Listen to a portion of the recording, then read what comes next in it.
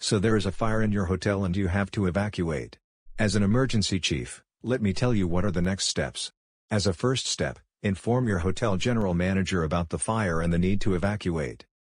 Once you have received the approval, use the public address system to convey the message to all employees and guests. The team of operators should call every guest and calmly inform them of the situation. If you have a script ready, you must make sure that only information in the script is read out.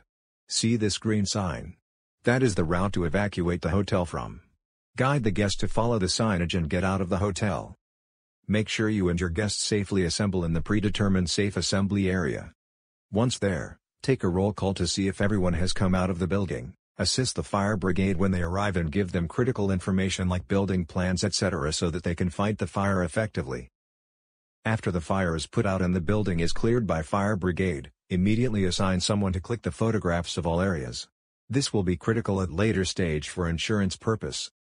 While we do not want any emergency like fire to happen in our hotel, we have to be prepared to face them in case of any emergency. Your role in the fire evacuation is critical, so be alert at all times.